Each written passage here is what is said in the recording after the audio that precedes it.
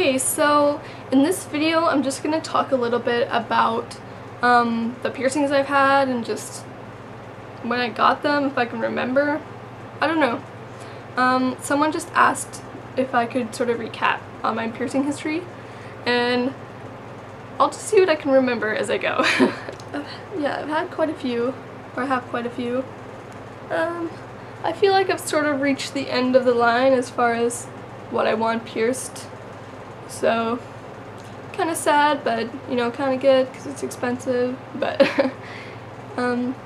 yeah, so, let me think. Yeah, so the first piercings I ever got were my lobes at Claire's when I was like 10, which was honestly the worst decision of my life because I don't know if you've ever had your ears pierced at Claire's, but they use terrible piercing guns and they use terrible jewelry that is just so bad for you, and I'm pretty sure I was severely allergic to whatever they put in my ears. I know I can't wear any Claire's jewelry because I'll just react to it within like an hour or like a couple hours. My ears just get really itchy and like it's horrible. And so when I first got mine done at Claire's, they got pierced and they were so badly infected that I used to cry all the time when I was trying to clean them, and like my mom was trying to help, and it was not a good experience. I remember I had to take them out and I think I got them redone like a year later or a couple years later or something. They were just so excruciatingly painful because I was allergic to whatever they put in my ears. It was horrible. So after that, obviously, branched out a little bit, I think. I remember my friend in high school did these two. Or actually I think I had 3. Yeah, I used to have 3. So my friend in school, you know, safety pin. Not that I'm condoning piercing yourself with safety pins. This is just what happened. So I had 3 of these, and yeah, 3 up here kind of, and then my one like regular lobe down here before I had stretch shears. And then I don't remember, one day I was like, I'm gonna stretch my ears, so I got like, you know, the tiny little ones. They were cool. They were like silver and like wavy. I don't know. I thought they were like the best things ever. So I stretched my ears with those, and obviously over the years I've gone bigger and bigger. Yeah, so I can't remember, probably around 4 or 6 gauge or something. I had to take the 3rd one out, or the one closest to my earlobe, because it was just too close. And as I was stretching, I was obviously like, it was just gonna go into it eventually. It was really, you can still see the mark if I take out my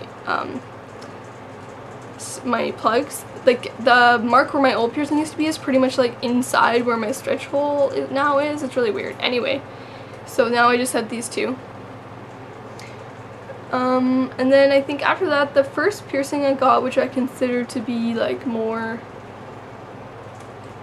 I don't know, more edgy or whatever, was my industrial. I still have the same bar I got pierced with, and that's why it's so freaking long. And that was in grade 9. This was a long ass time ago. Yeah, it was pretty good. Not too terrible there. The healing in industrial isn't that much fun, but now that I have it, it's pretty good. Then I think in grade 9 or 10 I got my conch pierced. And I actually think that was one of the easiest piercings I've gotten. I don't know why. People say it really hurts. I didn't find it that bad. And I could pretty much sleep on it the first day. It didn't bother me at all, which is nice. And I have a bar as opposed to the hoop. I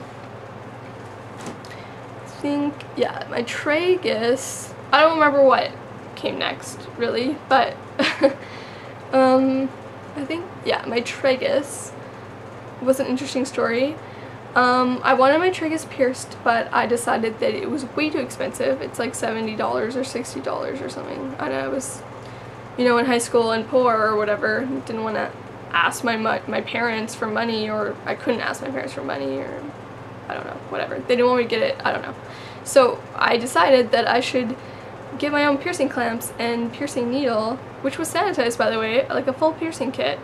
And I sat in the mirror with clamps on my tragus and I pierced my own tragus, which was interesting and difficult.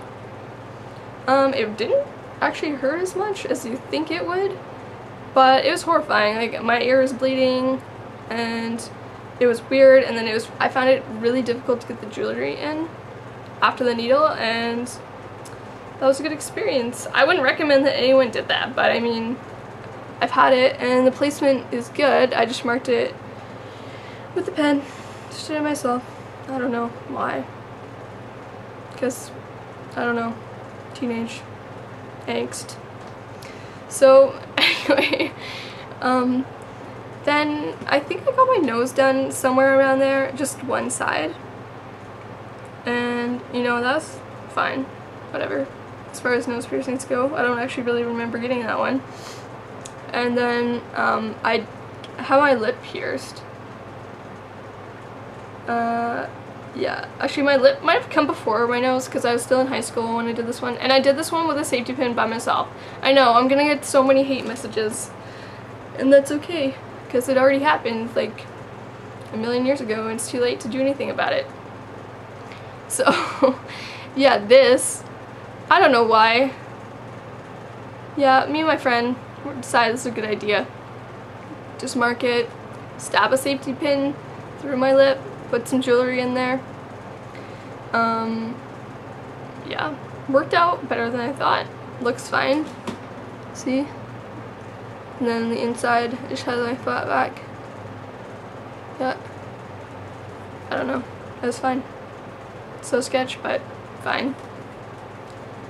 Not that okay, seriously, don't go home, or if you're in high school and you want to get pierced and your parents won't let you, you probably shouldn't follow my example and go do it yourself in your bathroom. That's not a good idea. Don't do that. So, anyway, I think after that I got my other nose side, which healed pretty well. I remember I definitely had to do sea salt soaks on this one, which was really annoying. You know, the cup, I had to stick my face like in the cup, because for some reason, yeah, it just was angry. Yeah, so then the last piercing I got was my septum. This right here, which I don't wear out anymore, really. I don't know, I feel weird about it now, but I still like it, but then I definitely don't wear it out very often, unless I'm going somewhere specific, or whatever. I don't know, maybe I've worn it up in my nose so long that now I feel like it looks weird on my face. I think that's what has happened, but anyway, so that's all these piercings. So if you have any, I know that was a really long-winded video, but if you have any questions and you want to know anything else about it, or if you want to share your own experience or whatever, then just leave me a comment in the box or send me a message and I'll be happy to answer any questions that you have. Alright, so I'll see you guys in the next video. Thanks.